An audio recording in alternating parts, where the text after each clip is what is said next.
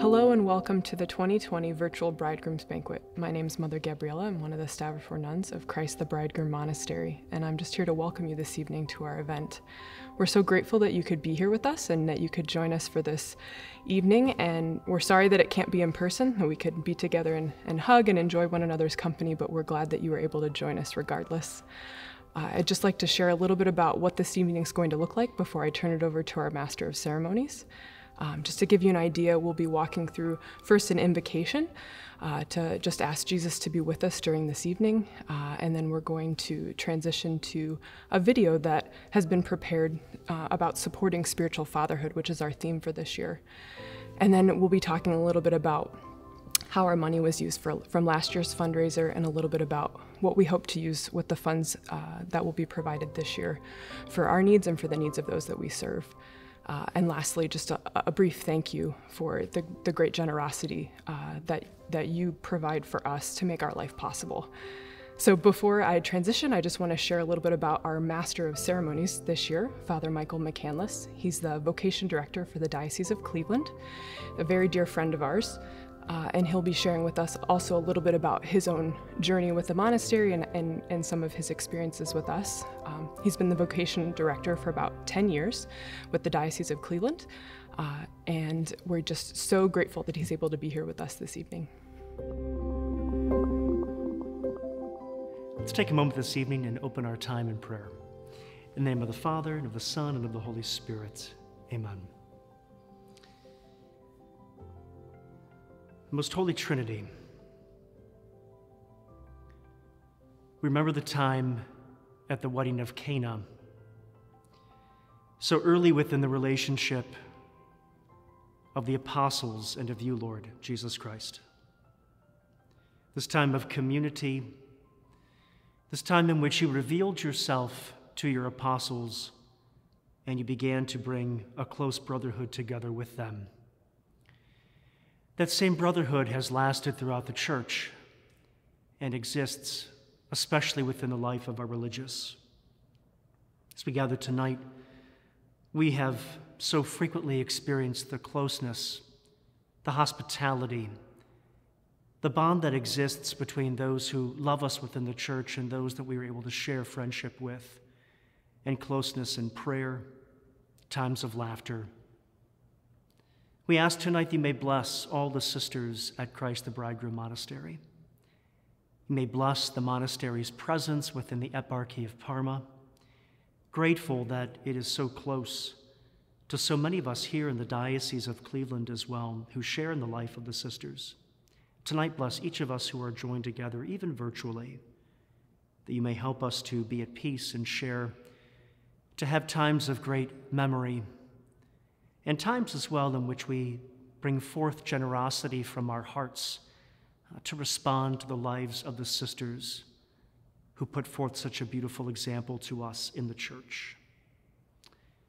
As Cana was abundant with good celebration and close ties of friendship, may you make this evening full of the same.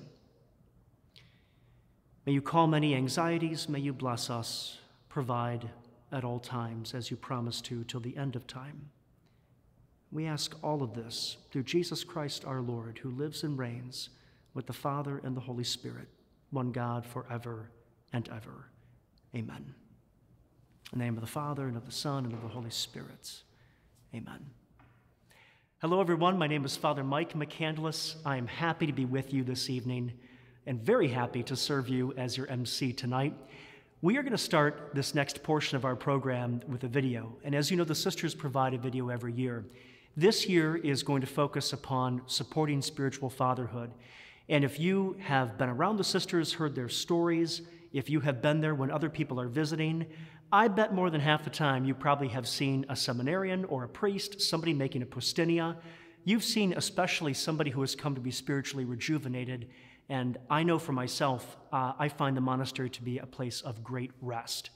So tonight, this video is going to focus upon the wonderful interwovenness that our sisters have with so many priests from the Eparchy of Parma, priests from the Diocese of Cleveland, priests that are in other states who come to visit readily, with seminarians, with religious brothers, other religious who are of various congregations and orders, and the ties that are built because of the sisters themselves and their love, how they outpour themselves in their femininity, their prayer, their liturgy. They tie so many people together. In fact, never have I seen a place outside of a parish or a cathedral within one of our dioceses or eparchies, a place that pulls so many visitors together that makes us feel so closely bound. And so tonight, this video will show a few of those witnesses and a few of those people that have shared so much in the sisters' lives. I hope you enjoy.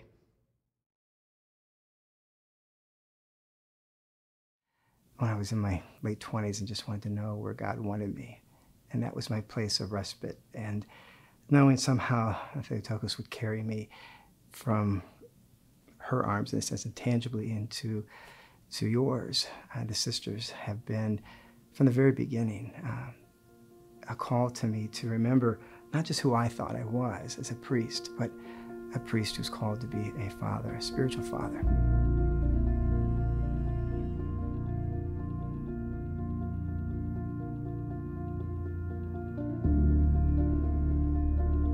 Lord Jesus Christ, our great high priest, who are able to sympathize with our weaknesses and are completely without sin, hear our humble prayers on behalf of your priests, deacons, and those studying for the priesthood and diaconate. Give them a deep faith, courageous hope, and a burning love for you, which will ever intensify in the course of their priestly lives. Through your grace may they steadily grow in holiness and wisdom, and become partakers of your divine nature. May they never take for granted the gift of participation in your holy mysteries, and always be in awe before your true presence at your holy table.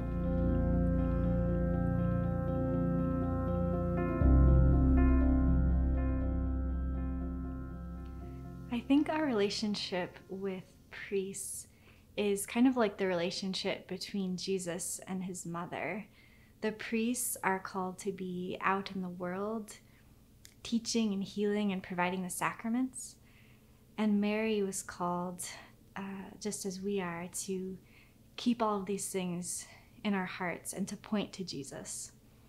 And I have a few priests who are close spiritual brothers, and we help each other to see this complementary aspect of our vocations, because we're both called to both of these things. And so I think that simply by my being and my vocation, I help my brothers to remember that they're also called to a deep union with God. They need this foundation in order for their ministry to come out of something. They need to be able to, that foundation for the fruits of their life. But then my spiritual brothers also help me by pulling me out of myself and helping me to remember to give myself in love and not to become too turned in on myself. It feels like a home that I didn't know existed. That's a really good way to describe the monastery, and kind of a home that my heart definitely ached for as a celibate person, because we're supposed to have feminine complementarity. We're supposed to have women in our lives, but it's so incredible because these women are doing the same things we're doing. We're all trying to be in communion with God and united to the Lord, and they live that very beautifully. And so they're an example of intimacy with the Lord, and yet I don't know, I feel like that intimacy with the Lord comes through in the way that they share their lives with me and anybody that I know who's ever gone out there. So everybody seems to have the same feeling. I want to go back. This is good. It is good for us to be here, you know. Yeah, I feel like my priesthood would be way different without the sisters, without their presence, without their prayers. It just feels like support. It feels like it's real love. It's been just such a great gift to me personally, and I know I can speak just for any other priest and seminarian I've ever known to go out there and as less frequently as the sisters are and mothers are able to come out anywhere else, they just bring, it's like they bring the fire that's there, and it sort of lights other people on fire. So I see it as a place like to be warmed up. So I was thinking about when I asked my confessor if he would be willing to be my confessor, and his response to me was, "I'll do it on one condition, if you let me wash your feet." He didn't mean like literally with soap and water. He meant like, let me serve you, let me take care of you. Don't be self-reliant, let me be the one to take care of you. And that really moved me. And I started thinking about how much the priesthood is in the service of Christ and as servant. And I was praying later with a passage in 1 Chronicles in chapter 9, where it's talking about one of the duties of the Levitical priesthood were the gatekeep. They were the gatekeepers. There were certain ones that were set apart for that duty. And as I was reading about it, I started thinking about my friend's ordination, which was coming up, and how they lodged around the house of God. They had to open the door. They had to keep watch over it and guard the treasures in the chambers of the house of God. And as I prayed about that, I realized that, well, the kingdom of God is within us. And so really, I'm one of the treasures of the house of God. There's no greater treasure in the house of God than the human soul. And so this priestly duty is actually to keep watch and guard the house of God. And so in allowing the priest to do that, that's really life-giving for him, because he's living out the vocation that he was called by God to do. The first support from you as a nuns is your prayer, your presence in God, your prayer life, and your day fulfilled with His presence. I think that this would need what we need as a priest today in our epoch, in all world, to support the ministry of priest, for they proclaiming the gospel, proclaim the word of God in this world by your supporting.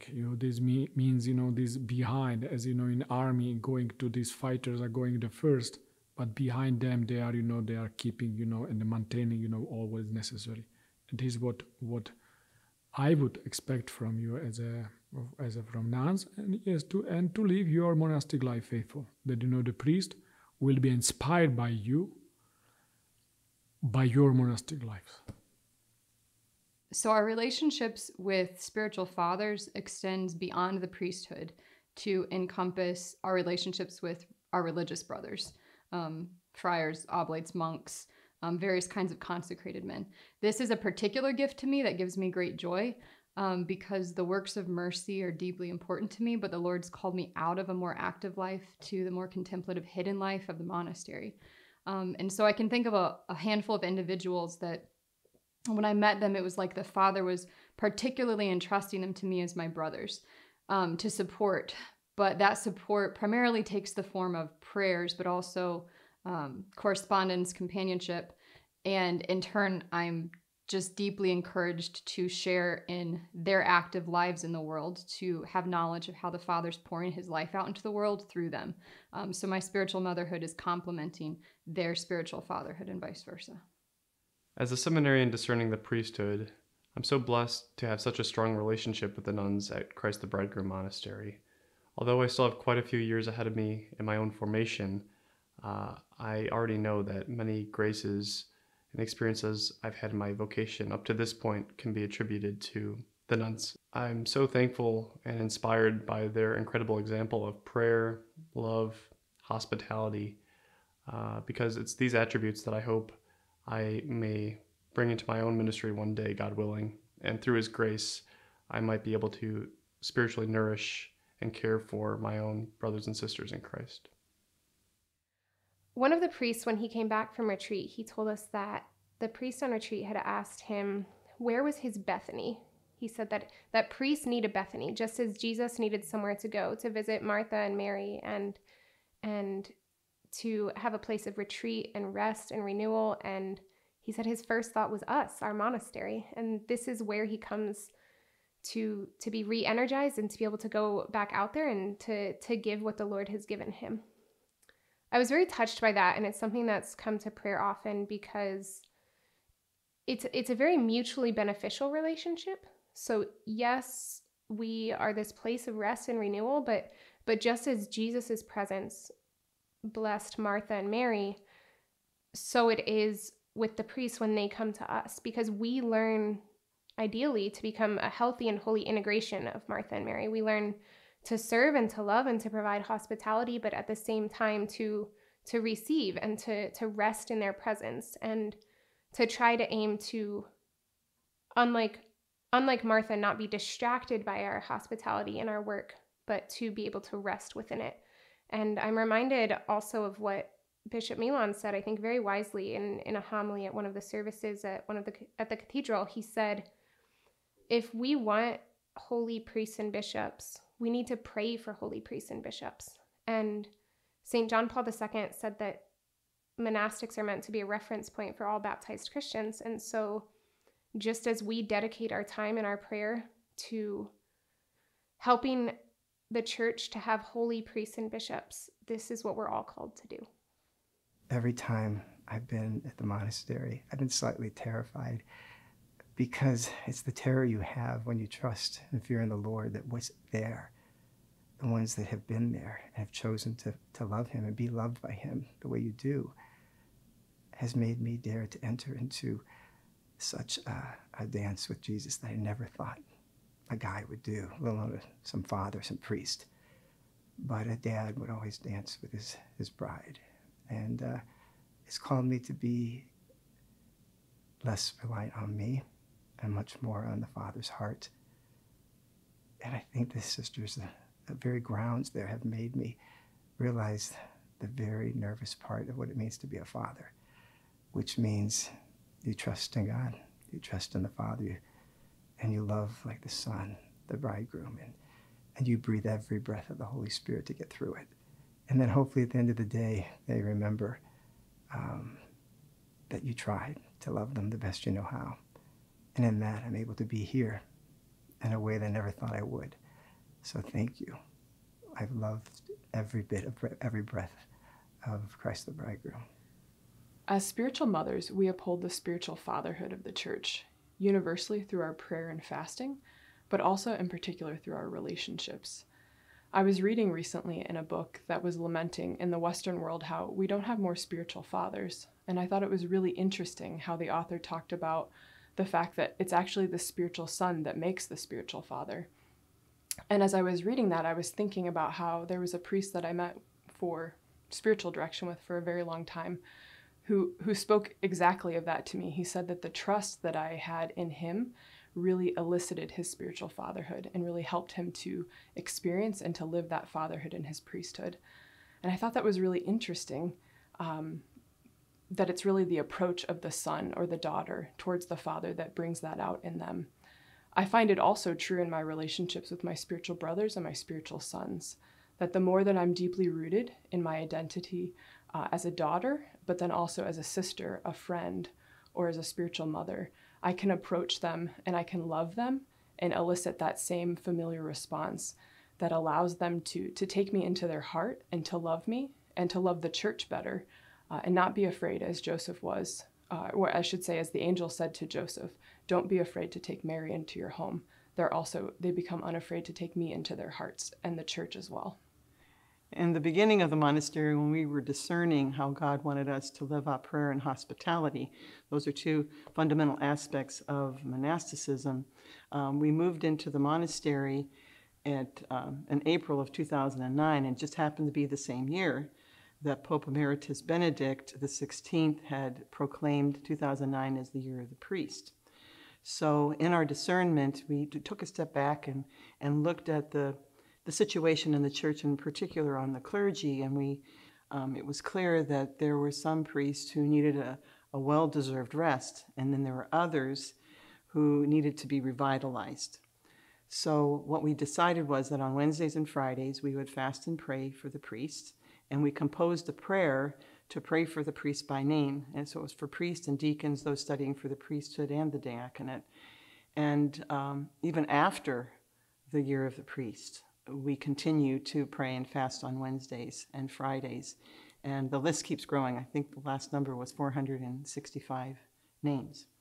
But we also incorporated into our typicon the relationship between the clergy and the nuns. And it's stated, a crucial part of the nuns' communion with the church is their spiritual sisterhood with their brother priests, deacons, seminarians, and monks, especially in the eparchy of Parma. Holy familial relationships within the church give meaning to the lives of the nuns. They will support these brothers in Christ to make use of the guest houses, providing them with an opportunity to renew their spirits and further encounter Christ as their bridegroom. The beautiful and life-giving relationships that have fostered through the years with the priests and the nuns has been a beautiful and precious gift, and we're very grateful to God for the blessing that they are to us.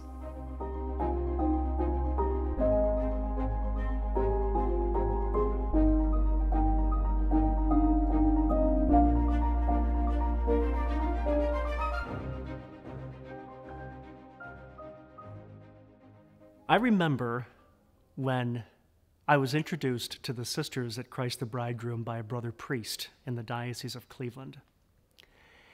And one of the things that I immediately noticed about this priest's life and his demeanor when he described these nuns that he had gotten to know out in Burton was I was immediately curious about the joy that this priest had.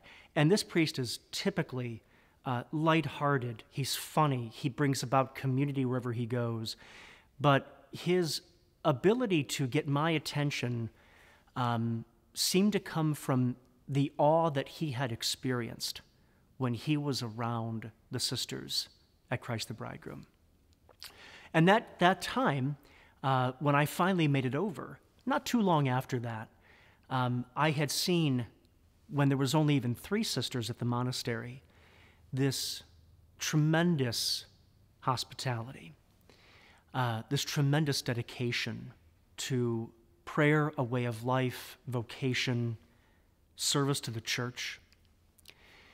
But the joy that he had communicated to me, so much of it being nonverbal, it was just felt from his heart, the excitement, the light in his eyes, really kind of brought my heart to a great attentiveness.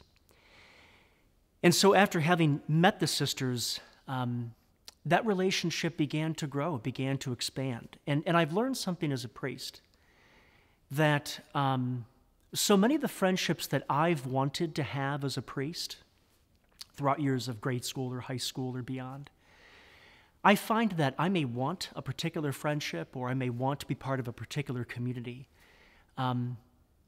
God is the author of every one of my real and authentic friendships. And this friendship with the sisters, and now 6 of them, this friendship has been God's work. As it is, I believe, for so many other people, again, priests, seminarians, religious men, beyond, certainly to married couples, religious women, single people. But God has brought this about. He has expanded everything. He's blessed it. He's grown it. He's brought about the depth of conversation. So the joy that I felt became real for me because of God's goodness. One of the things that I notice, and I could talk for a long time, but one of the things I noticed very keenly about all the sisters at Christ the Bridegroom is this. They bring forth feminine beauty into the church with a radicalness and a way that challenges because it's so authentic. So their radicalness in the way that they pray, the way that they love one another, the way they're dedicated to one another, the way that they're dedicated to their eparchy, the way that they're dedicated to visitors, could be a stranger, could be somebody that they've known for a long time. But the radicalness of their life, of their prayer, is so consistent. It has to come from a divine font. It's just so evident, right, that they're filled with someone, not something. So the radicalness of their life and their hospitality is evident. What I really, really appreciate and what has very much penetrated my own heart has been the radicalness and the effectiveness of their bringing beauty to the church. We don't understand, or we don't often see, a real penetrating femininity that just stops us in our tracks. And we need to see more of that. It is definitely the identity of the Blessed Mother. We see it in masculinity too. We need to see that. One that just stops creation, that stops us from doing the other things that we're doing. And it helps us to recognize that God is at work in this person. God is at work through these holy women because they just put forth a beauty that stops and helps us to notice the beauty of the church. Religious women are Mary in the flesh. Religious women bring forth the identity of Mother Church. Religious women bring forth that very efficacious, that like tangible moment of encountering God's love through his daughters, right? And the sisters do that. And it's one of those moments where, as a man, I think it results in a number of things, but I can think of a couple of things that I've seen in seminarians or I've seen within myself, other people. The first is this: nothing strikes a man's heart like a beautiful and righteous woman. So the Blessed Mother has the opportunity, she has the potential, the capability of just completely bringing Joseph into this new way of life. Right? Like, do not be afraid to take Mary into your home. And he does. And her beauty and goodness just brings him into the right response. So it is with religious women, and so it is with our sisters at the monastery. Their beauty brings us into the right response. We were able to respond to them. We want to serve them. We want to visit them. We want to rake the leaves in their yard. We want to be a part of their life at the monastery because there's so much goodness being generated. We want to respond to it. We want to be a part of it. We want to be able to be a part of that community that's taking place. John Paul has a beautiful line. He has a number of reflections. There's a reflection on givenness, in which he writes, the man learns to have the right orbit around the beauty of the woman. And it's the sisters in my life that have taught me that. They've been so instrumental in that. And so in my life, we see this beauty that radically interrupts us, stops us, gets us to notice God within them. It makes us as men respond because we're so drawn to what's authentic and what's beautiful, like really beautiful, and we're drawn to wanting to join in that creation, which goes back to what Adam did. He wanted to go seek the goodness of creation. And so these women bring about the attentiveness of our masculine hearts. I know so many priests, so many seminarians, even after their first visit, they have the same awe and curiousness and joy that I had. And so you have this moment where when people keep having this similar and same response, God is bringing about this fruit that we need in the church. God's bringing about this response that we need because it's ordering us towards prayer. It's ordering us towards liturgy. It's ordering us towards a really good meal. It's ordering us towards like Cana or the moments of Bethany, which have been already mentioned tonight.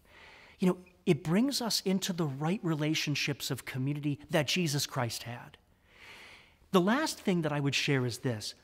I know in my life, I would not have had the challenges and I wouldn't have had the invitations, but I wouldn't have had the accompaniment. I wouldn't have had the attentiveness to my heart and to my mind, even in the forms of a phone call or a short visit or maybe a letter. The attentiveness to me that would have helped me be such a good priest, or a better priest.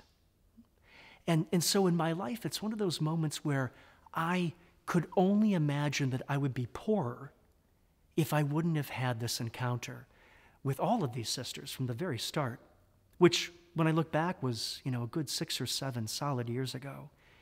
And to watch what God has done since then has been a complete gift.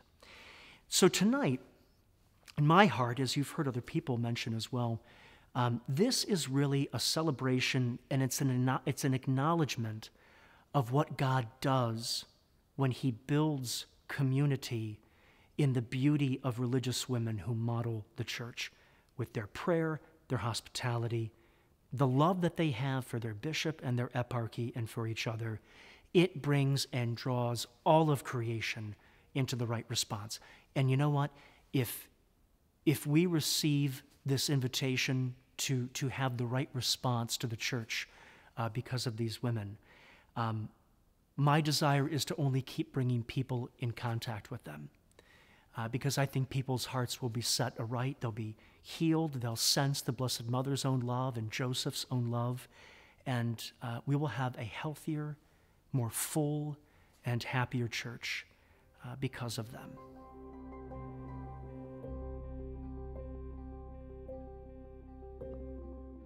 So as you know, we have a church that exists in time and space. Brick and mortar, siding, buildings, lawns that need cut. The funding that has taken place just from this last year's Bridegroom Banquet has been used to directly help for the working and the remodeling of the foundation of the chapel, really. So waterproofing on a structure that was first originally built in 1956, then added on to in the 60s, has now been waterproofed and worked on from the bottom.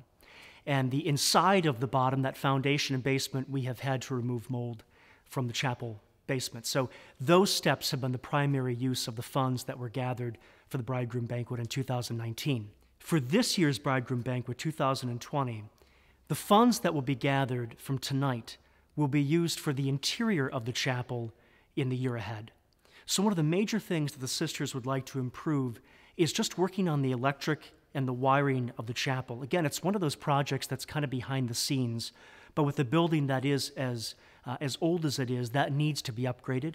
There'll be new bathrooms that'll be installed, and also there'll be an HVAC upgrade so that we have a chance to have some climate control within the chapel. If you've been inside there, and so many of us have been inside this chapel, right, when we've been invited on the property, this would be a great way to improve the hospitality and to improve the liturgical experience that we have there.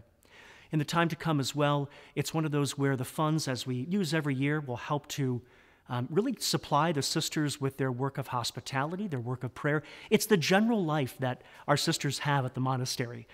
Their prayer, their hospitality, their basic way of life, and feeding the hundreds of people that come every year, myself being one of them. That can probably rack up a pretty good food bill from the grocery store. So tonight's funds are going to be used not only for, again, some of these places that are behind the scenes, the foundation, the plant of the chapel, but for their daily life, to allow them to remain as this beautiful community that puts forth femininity and maternity into the church.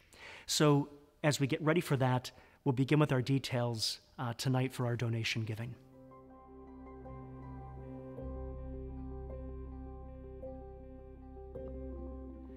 Tonight, we are so grateful that you've joined us for our Bridegroom Banquet 2020. You've heard a lot of beautiful witnesses, especially from a number of religious men, priests, seminarians that have just received the love from our sisters at Christ the Bridegroom Monastery.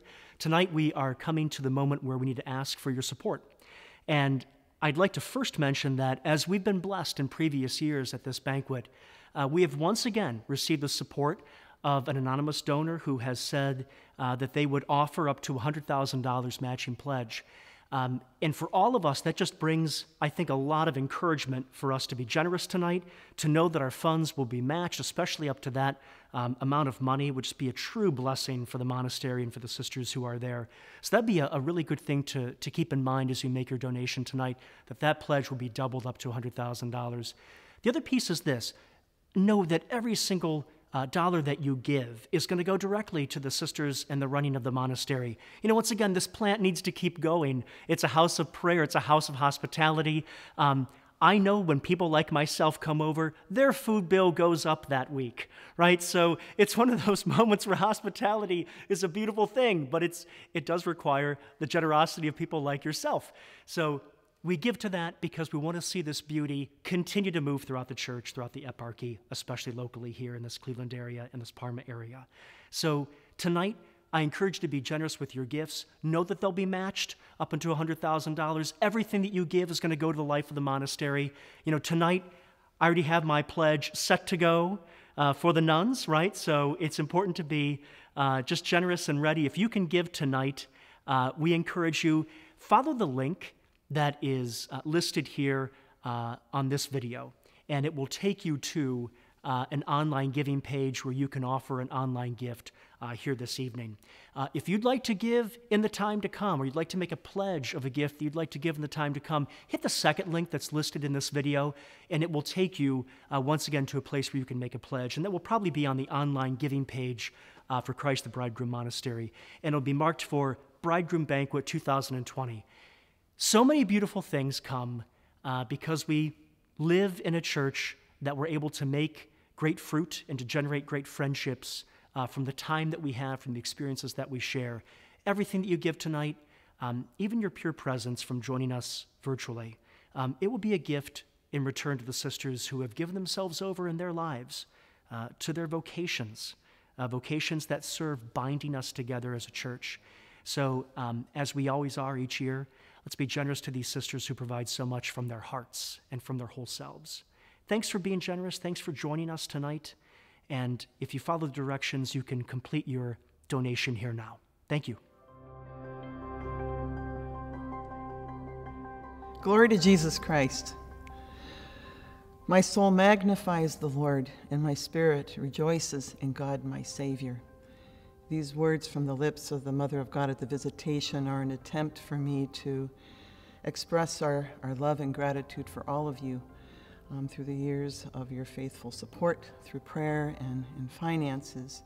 I wish that we could be together, so, and me in particular, to squeal with delight and to hug and kiss you. But because of the COVID issue, obviously it's not possible. But maybe it's better this way too, because it would probably kill all of us not to be able to do it, even though we were together. But I wanted to just express our love and gratitude to God and to you for everything that you've done for us through the last 11 years.